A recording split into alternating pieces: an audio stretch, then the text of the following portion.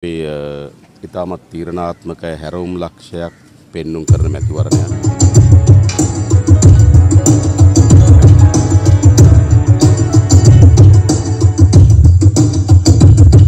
Navigating Sri Lanka's post-challenges, from ideals to reality. A historic turn in the direction of their country. Welcome to today's episode of Crossroads of Crisis. Lanka and his NPP's promise to root out corruption and clean up parliament. Sri Lanka, an island known for its resilience and rich history, now finds itself at a historic juncture, a critical moment defined not by ordinary challenges but by what we call post-challenges.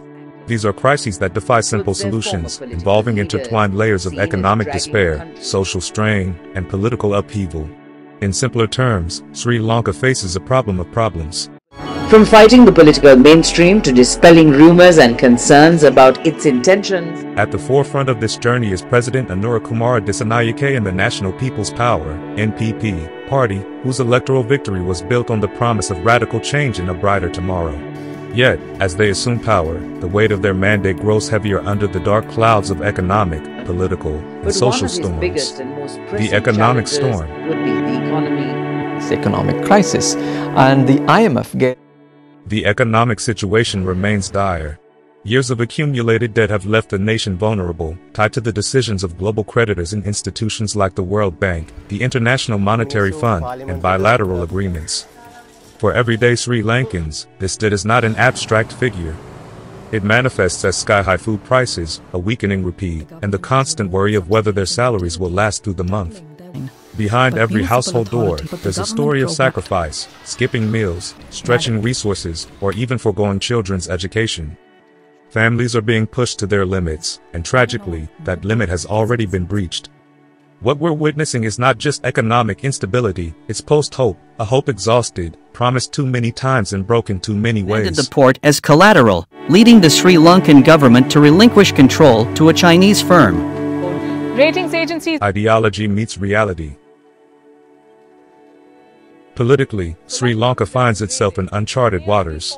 The NPP, once seen as a beacon of transformative ideals, now grapples with the hard realities of governance. Their bold promises of justice and equity clash with the difficult truths of policymaking. The question now is this: how does a leader like President Dissanayake transition from the passionate rhetoric of the campaign trail to the calculated decisions required in governance? Will the ideals that fueled his rise to power hold strong, or will they falter against the storms of inflation, public dissent, and geopolitical tension? Predicting the outcome is premature, however, the challenge is greater than words alone can express. As a left-wing political party, the NPP faces a critical ideological dilemma, whether to pursue the welfare-based socialism it championed or align with the market-oriented capitalism encouraged by IMF directives. While Marxist and leftist ideologies have evolved over the decades, the NPP's ground-level commitments and promises push toward a model resembling social democracy. Given that the NPP has long addressed grassroots concerns, public expectations are immense. The party's strong critique of the past 75 years of governance only amplifies the pressure not to falter. The central ideological question is, how will this transformation play out both within the party and among the people themselves? As citizens, we like to... The geopolitical crossroads. Meanwhile, Sri Lanka's strategic location in the Indian Ocean has once again attracted the attention of global powers. The tug-of-war between China, India, and the United States has intensified. Sri Lanka needs all three, but their interests are not reciprocally aligned. China's investments, such as the controversial Hambantota port, deepen economic dependencies, while India counters with its own influence-building strategies. The United States, meanwhile, sees Sri Lanka as a crucial element in its Indo-Pacific strategy, treating the island more as a strategic pawn than a partner.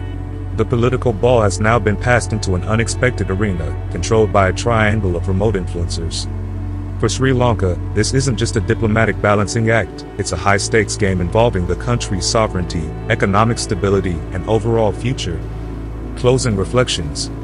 As Sri Lanka ventures deeper into this era of post-problems, one thing is clear: there are no easy solutions.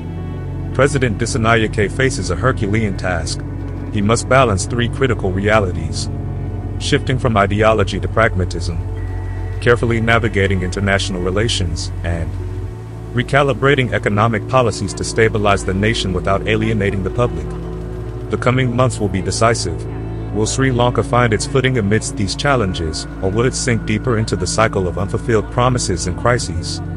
For now, the people of Sri Lanka remain caught between hope and uncertainty, waiting to see if their leaders can steer the nation toward a brighter future. Stay tuned as we continue to bring you insights and analytical updates on Sri Lanka's unfolding journey. Until next time, take care and stay informed.